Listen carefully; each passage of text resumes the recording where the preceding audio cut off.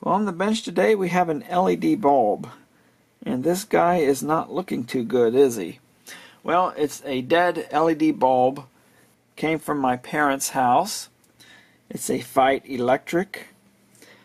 I really like these bulbs. I have about 12 of them around my house, and I haven't lost one of them yet. I have some in totally enclosed fixtures on the outside.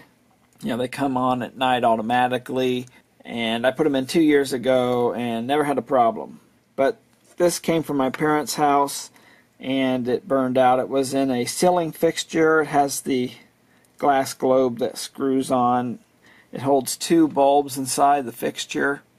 And the other bulb was an LED, of course. You don't want to put an incandescent in with it because of the great heat buildup. These don't run as hot as your typical LED bulb. Sitting out base down in a socket, some 60-watt equivalent LED bulbs, you know, they're usually rated somewhere around 8 watts. You know, they can get pretty hot.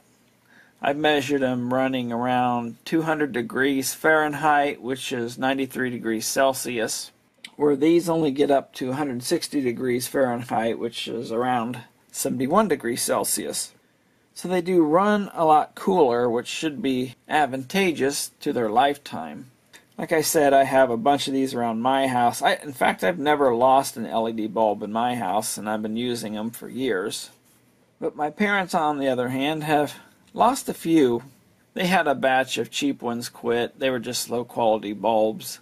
And they had a couple random better quality bulbs fail on them. But take a closer look at this. Get a tighter focus there. The information on it. 8.5 watt, 5000 Kelvin, 800 lumen. And just random stuff. Fight Electric.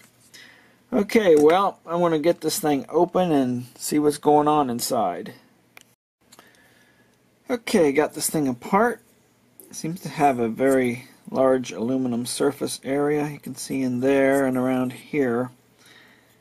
There's a larger area compared to a lot of other bulbs. It's probably why it runs at a cooler temperature. And there goes my meter. And keeping price as low as possible, they seem to be going with this design with everything on one board.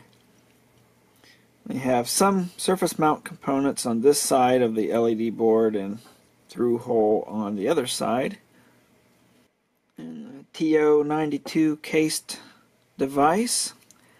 That's probably the first time I've ever seen that in an LED bulb. Usually it's some sort of surface mount arrangement. I've gone around and checked all the LEDs.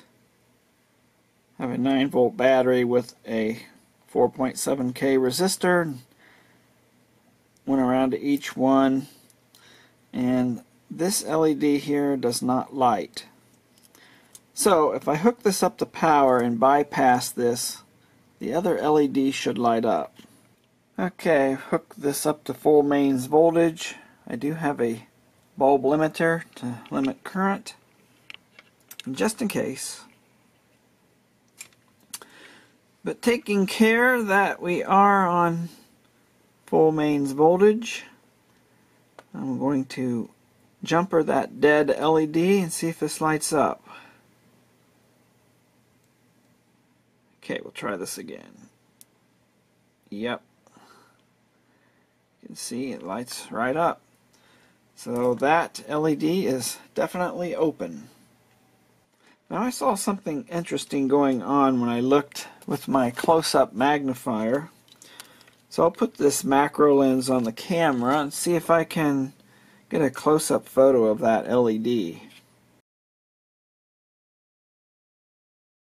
Well, I don't know if you can see that very clearly, but it looks like the die on the right has a crack in it in that one corner there. I kind of marked it so you can see it. You know, without closer inspection, you can't see if that crack curves under the bond wire and has broken the connection. I have examined all the other LEDs on the board and they look fine. So possibly just a fluke. I don't know.